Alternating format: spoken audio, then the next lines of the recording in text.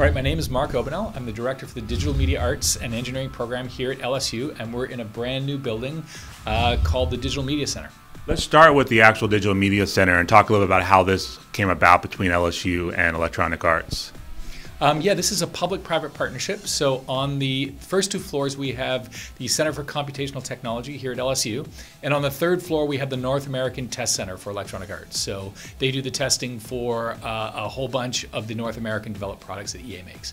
Now, you came from Electronic Arts. Let's talk about your background as a game developer.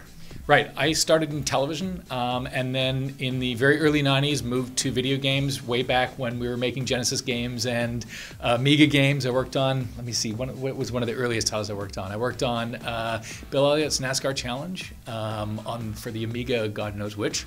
And then worked on the very first FIFA Soccer on the Sega Genesis. So I stayed in video games for about 15 years.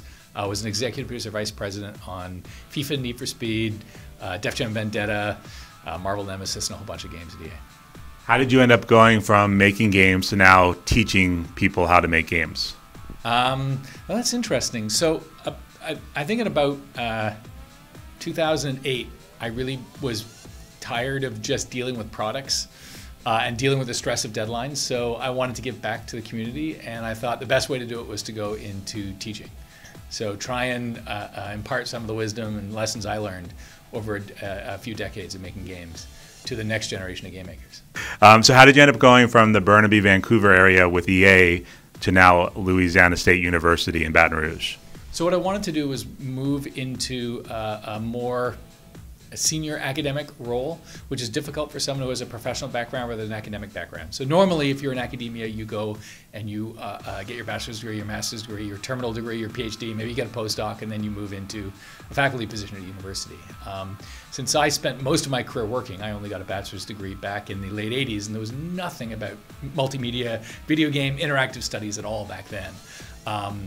You know, I would have had to go back to school, get my master's and PhD degree, which I didn't want to do. So one of the things that was an opportunity here was the ability to run a postgraduate program with my professional credentials as opposed to my academic credentials.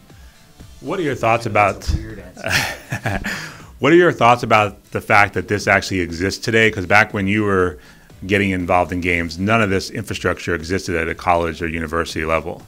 Yeah, I mean, I think part of that is just Moore's Law. Back when I was making, in the early days of video games, Silicon Graphics, the machine you needed to make 3D graphics was about $100,000 if you wanted to get an Onyx with software and everything loaded up on it. So the equipment cost was so expensive, typical universities and colleges couldn't afford the equipment needed to train. So the industry trained the staff. I mean, I came into the industry knowing less than I'd say graduates today go into the industry, just because of access to hardware and software now is so much greater for students. A lot of the professional software that companies like Electronic Arts and Activision use is available for free for students. So, can you talk a little about how you've seen students gravitate towards game development and how the current mass acceptance of video games across all platforms is inspiring people to want to get into this career? Yeah, when I started working in games, everyone said, oh, so you work for a toy company or you make kids products, right? Like everyone assumed when I was at the beginning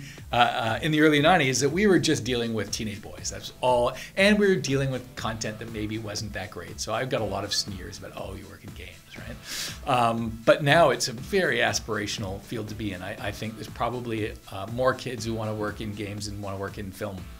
And game programs at a lot of post-secondary institutions are bigger than the film programs at post-secondary institutions. So I think culturally, it's now expanded from not only kids, but toddlers, pre-K, adults. They're even making games for retirees, senior citizens, to keep your brain working.